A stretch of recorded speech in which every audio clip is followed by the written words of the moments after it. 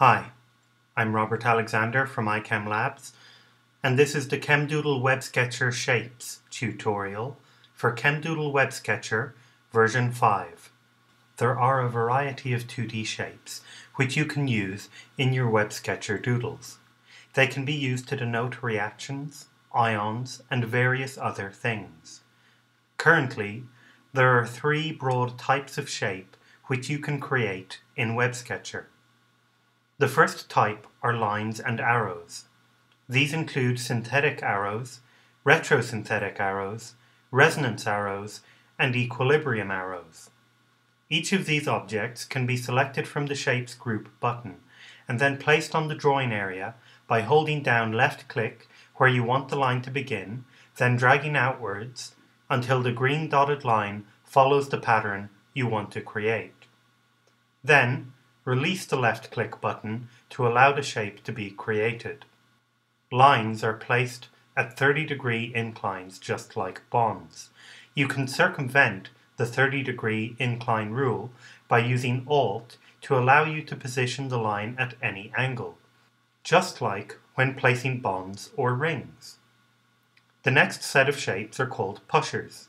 A pusher describes the movement of electrons between atoms and bonds.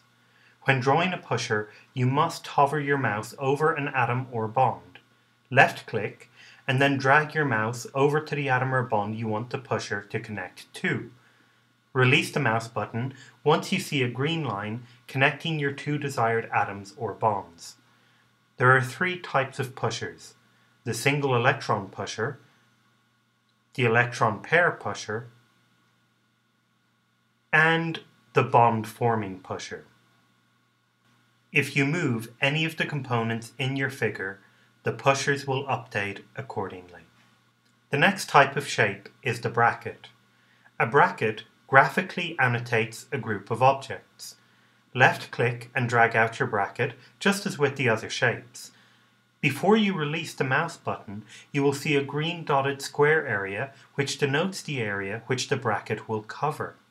Anything inside the green box will be perfectly positioned for annotation.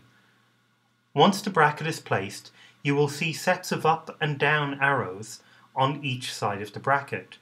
The arrows pointing upwards allow you to apply positive numbers to that side of the bracket, while the downwards pointing arrows allow you to apply negative numbers.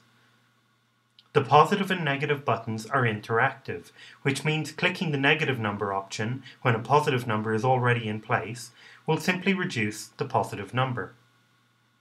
The top right number is used to specify charge. The center left number is great for reactions when you need to specify multiplicity, and the bottom right number is a repeat count. It's typically used for polymers.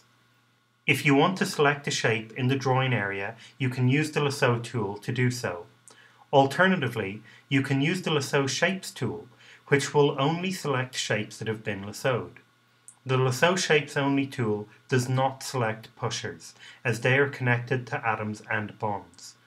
It only selects lines and brackets, as they are separate from atoms and bonds.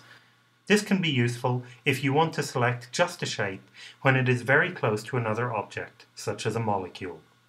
With the Lasso tool selected, you can also edit the sizing of lines and brackets. To do this, deselect any current selection. Then, hover your mouse near the corner of the object you want to resize. When the blue anchors appear, click on them and drag the shape into the new position and size you desire. If you wish, you can then select the opposite anchor point so as to completely remake your shape, like I have done with this bracket, which now contains completely different molecules inside it. Alternatively, if an anchor point appears on a shape you no longer want, simply press backspace to remove that shape, just as you would with a selected object.